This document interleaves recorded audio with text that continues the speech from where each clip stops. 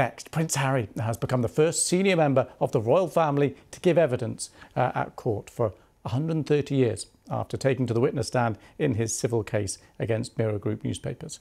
He's accused the publisher of using unlawful methods, including phone hacking, to get stories about him, something they deny. Our media editor, Katie Razzle, has been following the case at the High Court in London and sent this report.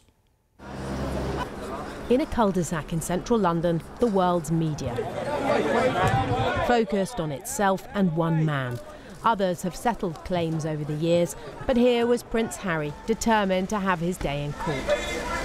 Telling those inside a packed Court 15 and an overflow annex that every single article written about him had caused him distress, and agreeing he had felt hostility to the media even before he knew about their methods.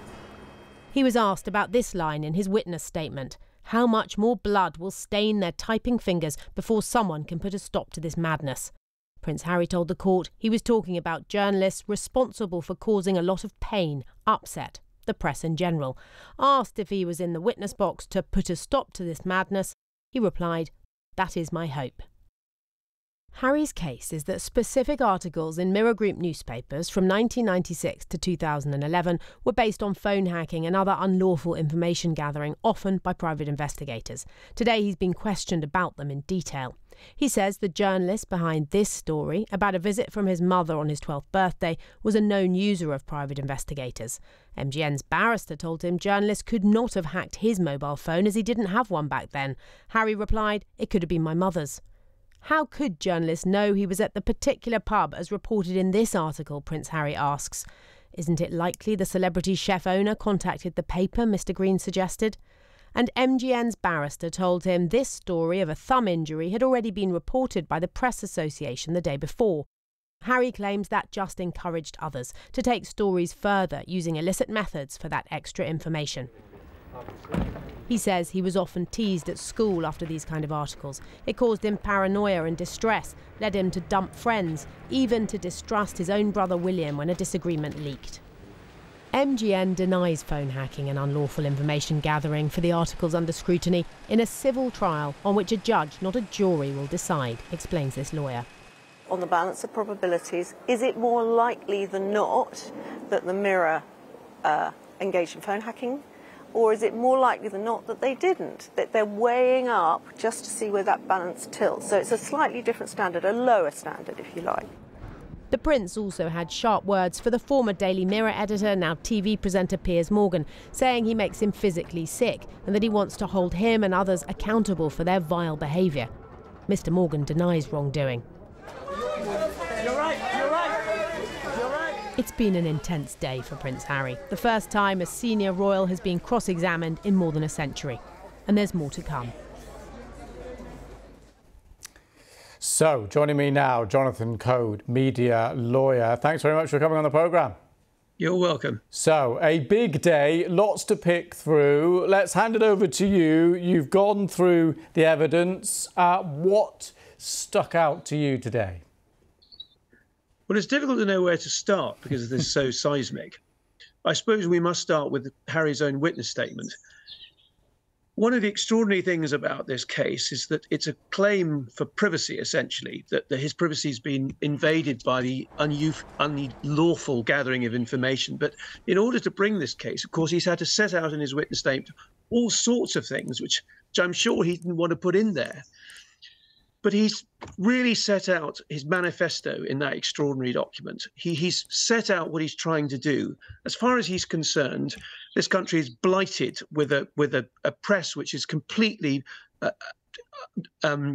irresponsible and completely unaccountable. And he's made it his mission to take this on.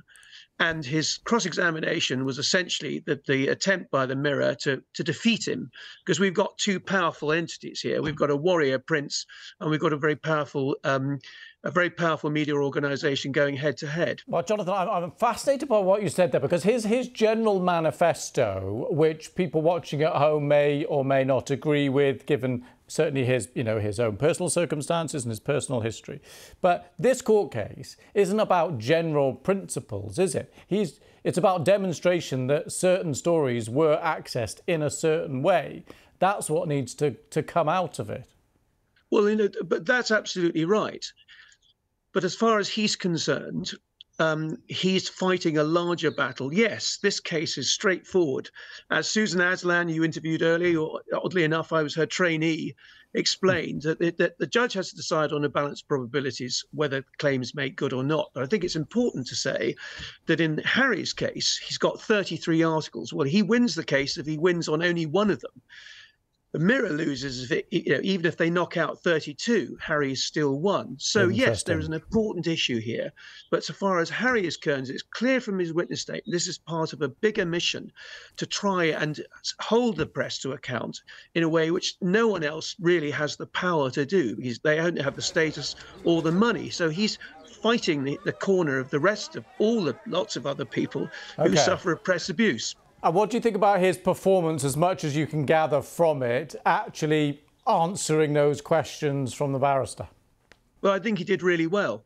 I mean, first of all, he didn't rise to being angry about anything. He was calm and collected all the way through. He did all the right things by just answering the question. I don't think he was really wrong-footed, but importantly, but one particular moment, I think he did really well, because a barrister said, well, what about this article? What is there in this article which suggests that you were the subject of unlawful information gathering? He said, well, it's the flight details. The flight details, that's a security issue. Now, no one is going to find that out legitimately. It has to have been blagged. And that seemed to be something which the Casey had no answer for.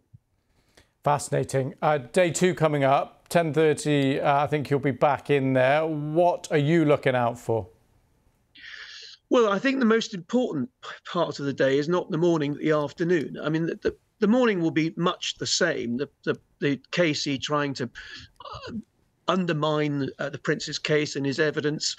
And it won't be very different from the whole of today. It's the explosions are going to be in the afternoon, when the one Mirror journalist who's been prepared to turn up and answer questions is going to be cross-examined by David Sherborne. Now, David Sherborne was the man who destroyed Rebecca Vardy in the Wagatha Christie case and reduced her to tears twice. Now, I can't imagine he's going to be any more gentle to this Mirror journalist. So I think, the sparks are going to be much more in the afternoon than the morning. Fascinating. Thank you very much for marking our card for us. Jonathan Code, great to speak to you. Thank you.